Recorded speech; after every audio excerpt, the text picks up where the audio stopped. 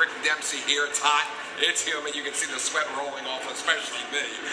But when you get down there, we got this segment now called Hey Rick. The fans on Utah Street get a chance to ask Rick a question. Let's have question number one. All right.